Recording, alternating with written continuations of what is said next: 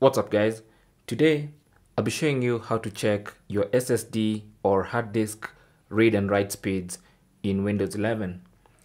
Now for this tutorial we're not installing anything, we'll simply use the built-in command prompt to check our speeds. Now on this machine I have drive C, which is my SSD on which the operating system is installed, and then also have an almost full hard disk, and then also have a flash disk which is my drive E. So I'll be showing you how to check read and write speeds for all this.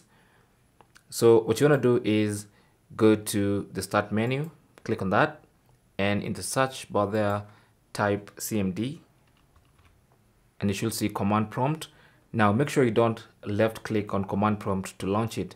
Make sure you right click on it and then select run as administrator.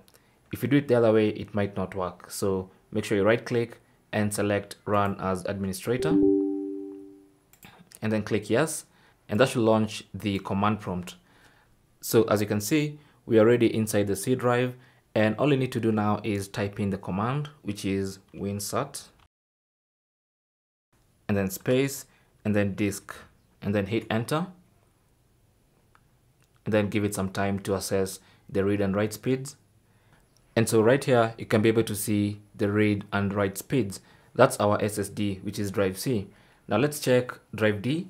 So if you want to check drive D, simply enter the command winsert and then space and then disk, and then since you want to check another drive, put a space and then hyphen and then drive and then put the letter of that drive. Since it's drive D, let's put drive D and hit enter. And this is an external hard drive, and that's why it seems to be taking more time than usual, or maybe also because it's full, but it's going to tell us the current read and write speed of that particular drive. And once it's done, it will give us the result for read speed and write speed. Now finally, let's check that USB drive.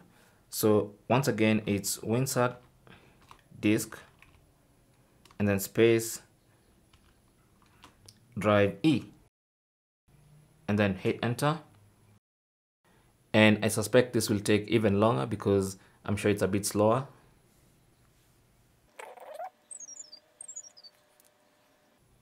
And it's done, and here are the read and write speeds.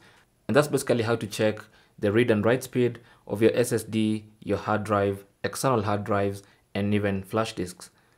Thanks for watching. Leave your comments and questions down below, and good luck.